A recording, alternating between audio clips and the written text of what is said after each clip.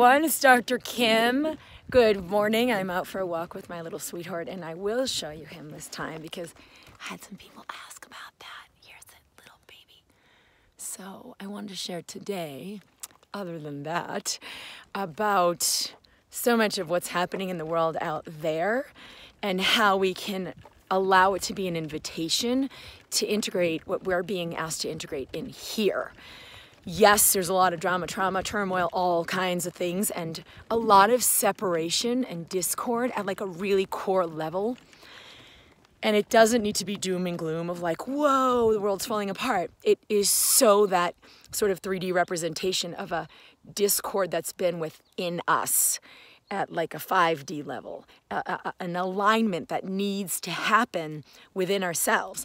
And is it like, until it happens, it's gonna get worse and worse and worse out there in what we're seeing or, you know, what's going on in our world. And in this discord and separation, because it has to be addressed within ourselves. And that discord has been with our spaces of masculine and feminine, divine masculine and divine feminine of who we are inside. So whether you're a woman or you're a man, we both have these masculine and feminine aspects of self. It's not, you know, like women can have more femininity and men can have more masculine, like we can be individually, or vice versa. We could be a more masculine woman or a more feminine man by nature. But it's when we do this by a contrived way of being like, oh, I'm going to be tough. I'm not going to let anyone hurt me. I'm not going to be dependent on anyone. And then we go more into our masculine as a way of defending, or so I'm not vulnerable to this harsh, cruel world. People are taking advantage of me. And then we go into our masculine. We are internally creating what that patriarchal suppression is that's happening on the outside. It's an expression of what we've embodied within ourselves. Where have we not been soft or connected with our emotions or allowing the expression of self?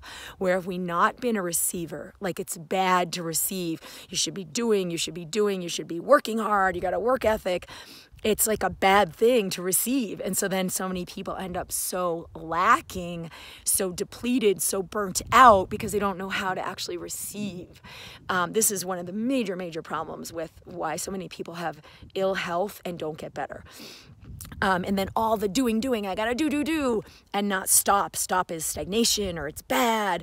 Don't stay still, go. And so this other aspect of the masculine, it isn't that masculine is bad or feminine is good. It's just that we have such an imbalance now that what will create more for pretty much all of us is to come into a balance and allow more of that aspect of receiving, aspect of stillness, aspect of honoring the inner, not just all about the outer. What's happening within me? How am I feeling right now?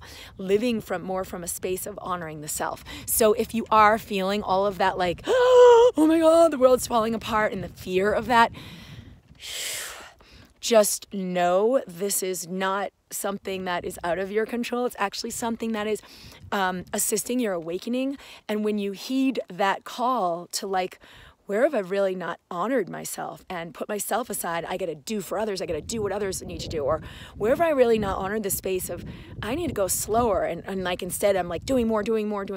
Where have I not honored myself? Because that is where you're going to feel the anger of like, wow, all these men are abusing women and it's not fair. And why isn't it being heard? So let it like internalize it and feel it within you. Like, whoa, where's the awakening for me to begin to honor myself and celebrate myself as never before? That I am a creator through my sensuality. I am a contributor through being receptive, through being able to receive all things in grace and ease. Totally goes against what we've been taught in our collective about. Like, I remember even in my medical training, it was like, oh, this one is just a trophy wife. And it was like this bad thing to be a receiver or to let someone take care of you and contribute to you.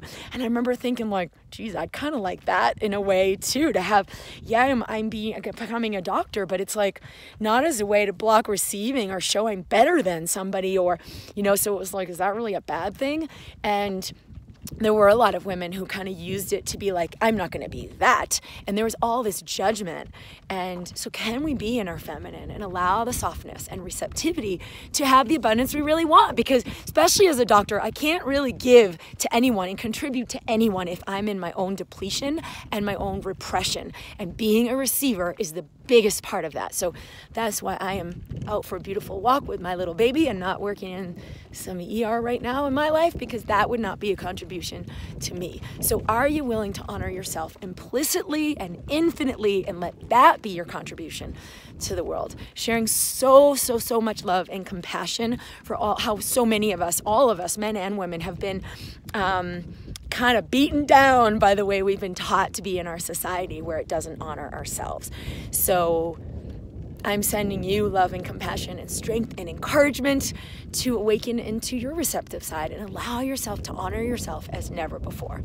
Kim Duramo here from drkimd.com. Certainly share this message, like the message, because that actually on YouTube invites a lot more people to begin to hear this message. So if it's something that you stand for, celebrate that.